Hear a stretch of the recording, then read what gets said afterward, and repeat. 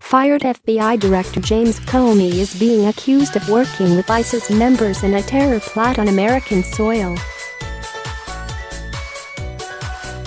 The lawyer representing the security guard shot in the 2015 terror attack on a community center in Garland, Texas, is suing the FBI for allowing the attack to occur. According to the lawyer, the FBI helped the terrorists obtain a weapon that was used in the attack by lifting a hold during a background check, incited the terrorists to attack the Garland event, and even sent an agent to accompany the terrorists as they carried out the attack, reports the Washington Examiner. They are seeking over $8 million in damages. On May 3, 2015, free speech advocates held a controversial Draw Mohammed contest at the Curtis Culwell Center in Garland, Texas. Multiple hadiths followed by modern interpretations of Islam strictly forbid visual depictions of the Prophet Muhammad.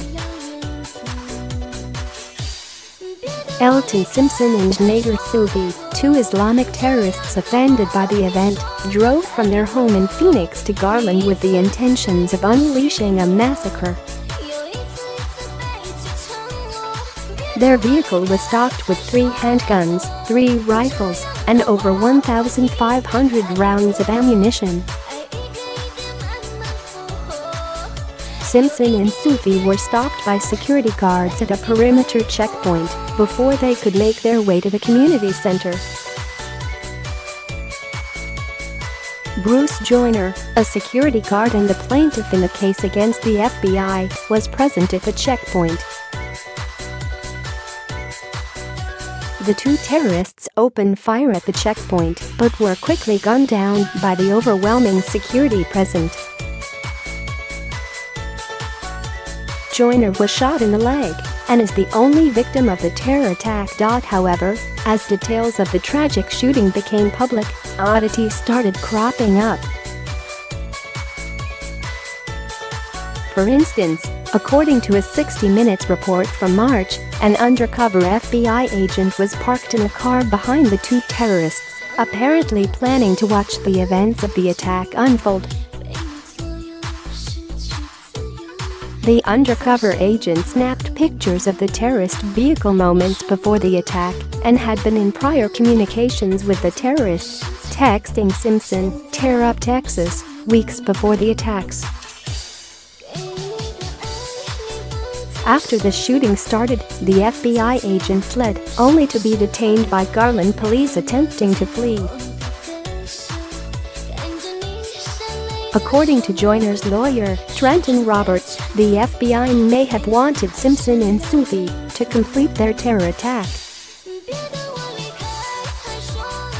Roberts explained that this was either a complete botched operation, where the FBI don't want the attack to actually take place, or it's something where they need the attack to take place in order for the undercover agent to advance in the world of ISIS.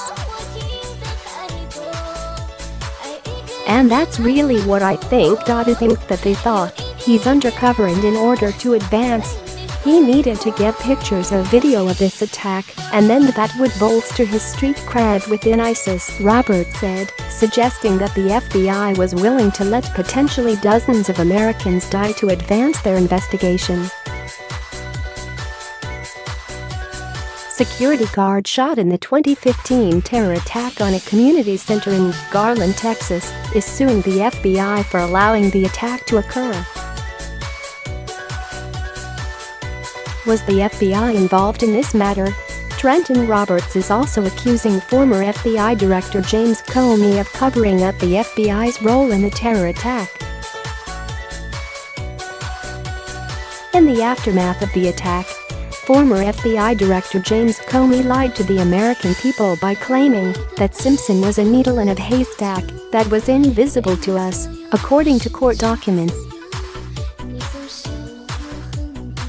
Even after it had come to light that an undercover FBI agent had been communicating extensively with the terrorists during the week prior to the event and had accompanied them as they carried out the attack, the FBI continued to assert that there was no advance knowledge of a plot to attack the cartoon drawing contest.